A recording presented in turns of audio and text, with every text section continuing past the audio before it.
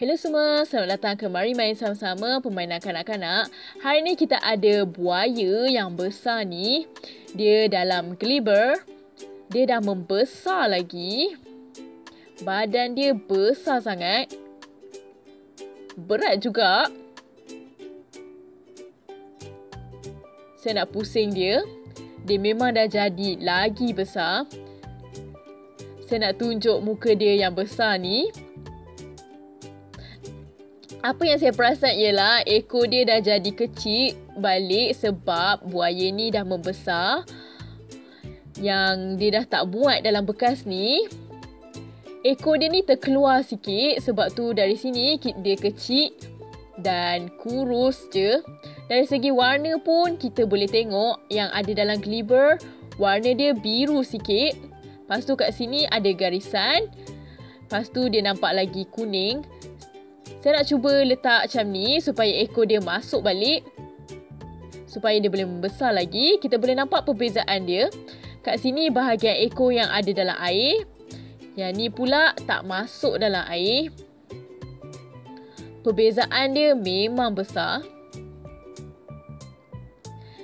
Yang ni kecil, mungkin 1 cm diameter. Yang ni pula mesti dalam 3 cm.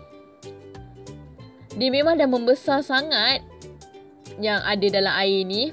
Rasa dia pun lembik dan slimy. Rasa dia macam berlubang. Saya boleh picit ekor dia ni. Lepas tu badan dia juga. Berat lah.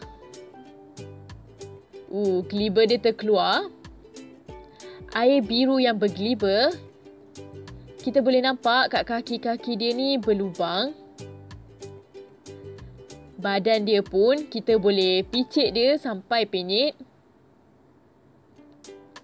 Kepala dia besar sangat. Saya kena pegang dengan 2 tangan.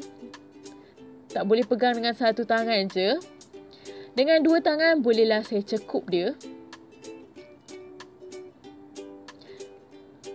Yang peliknya, tangan yang ni lagi besar daripada yang ni. Rasa dia berat dan licin.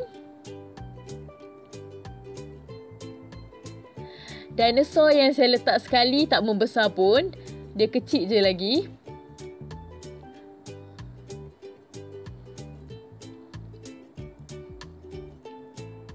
Mungkin diorang membesar sikit. Tapi sikit je. Bola orbis semua pun ada dalam ni lagi. Semua slimy dan glibber. Saya rasa buaya dia sukalah.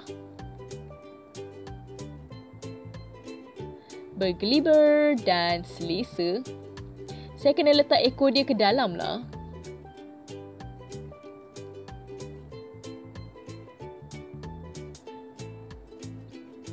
Kalau saya masukkan ekor dia, kepala dia terkeluar pula.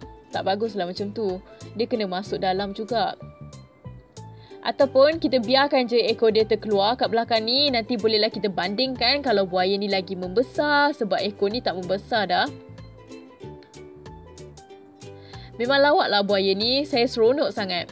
Saya gembira bila saya tengok haiwan peliharaan saya ni membesar dari hari ke hari. Rasa dia pun slimy sangat. Kalau kita pegang kat atas ni, permukaan dia kasar. Ada corak kat sini bila kita pegang dia. Macam urutan tangan pula. Kalau kita pegang kat sini, boleh rasa macam bulatan-bulatan kecil. Saya memang sentiasa terpegun dengan buaya ni. Kalau awak suka, bolehlah bagi thumbs up. Tengoklah video-video kami yang lain. Masa awal dulu, buaya ni kecil je. Bolehlah awak tengok video-video kami yang lain. Video-video permainan kami yang lain. Kita jumpa lagi lain kali. Bye.